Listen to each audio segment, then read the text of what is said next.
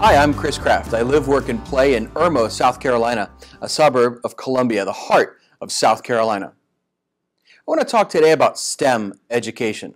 We could talk about STEM, we could talk about STEAM, we could talk about STREAM. Name your acronym. I think it bears a little further discussion. Several years ago, I was a Spanish teacher.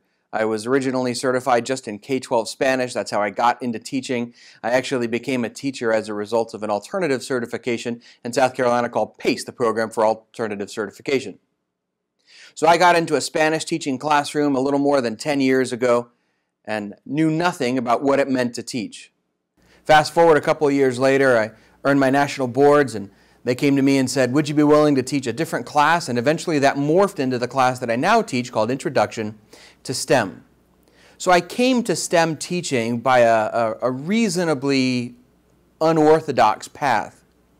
So I began to explore STEM, and I thought to myself, why is STEM even a thing? Here's why I asked that question. If you look at just the S on the left side and the M on the right, and I don't mean to discount STEAM or STREAM, we'll get there in just a second. But if we look at the S and the M in STEM, they come from fundamentally epistemologically different backgrounds.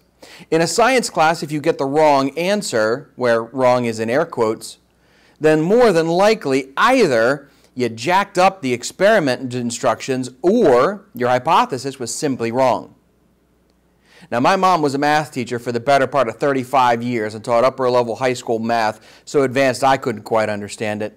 And she would tell me when I asked her for help in my algebra classes early in high school that if I got the wrong answer, it's because I did something wrong in the problem. In other words, in a math class, a wrong answer is objectively wrong.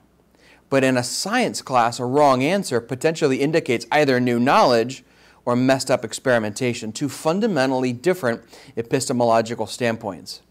So I tried to resolve those as I began a career, hopefully, of teaching STEM, and I figured out that ultimately it's not about me, it's not even about our kids, it's about how we can impact the rest of our world. So to me, taking the S and the M and the potential paradox there became a non-issue when I figured out it's not about us and it's not about the acronym. It's not about whether it's STEM, STEAM, or STREAM. It's about what we can do together, me, my kids, you, your kids, whomever, to change our world. Let me give you a few examples of how that works. In my STEM class, we have a tagline. We look for real solutions to real problems. I want my students and yours to be thinking critically about their lives and about their worlds and about their community and about what they see around them.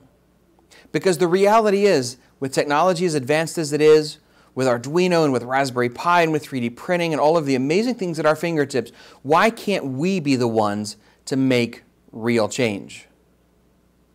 To that end, we've created a couple of projects that I think bear mentioning. A couple of years ago, I had a student whose grandfather couldn't see very well, and he couldn't hear very well. So we took a kit that we had, and we repurposed it, and we built a pressure-sensitive, quote-unquote, doorbell. The way it works is anytime the grandfather lived in an assisted living facility. So we put a pressure pad on the outside of the door. We put a little fan next to his couch so that in the event that he was sleeping, because Grandpa likes to nap, in the event that he was sleeping, when someone came to visit, it would gently blow in his face. And in the event that he was up, we put a flashing light. A real solution to a real problem. A little later last school year, we got a visit. This is the tail end of 2013. We got a visit from a local sheriff's deputy who's a canine handler. And he told us something very interesting, but at the same time very concerning. He said that more police dogs die every year because they're left in hot cars than they do from bad actions of criminals. One of my kids said, we have got to find a way to fix that. Well, we think we have. We built a digital dog collar with an Arduino, with a GPS, and with a temperature sensor and a light. So now we hook this onto the dog's canine collar. So there's a special bulletproof canine collar that they wear. We hook this on. We attach the temperature sensor to the particular spot where the dog is most sensitive for temperature. We calibrated it to the Belgian Malinois that we're using for our example. And it reads the temperature and warns the canine handler whether the dog is getting too hot. In addition, we can track the dog's location. So in a training scenario, we can see where the dog has gone, and we can see where the handler has gone and the quote-unquote criminal, and we can improve, hopefully, help improve the training and the tracking of canines. One more quick project to tell you about. This school year, we learned that there was somebody in our community that did not have enough money for a prosthetic hand. We got in touch with Enabling the Future and learned how to 3D print prosthetic hands. Make a long story short, we 3D printed a prosthetic hand for this young girl in our community. We delivered it to her, and she said to us that now she can carry her school books without fear of them falling on her feet. At the tail end of this school year, we actually held a hand-a-thon, and we assembled 26 prosthetic hands that we're sending all around the world. Real solutions to real problems. That's what I think STEM education really is.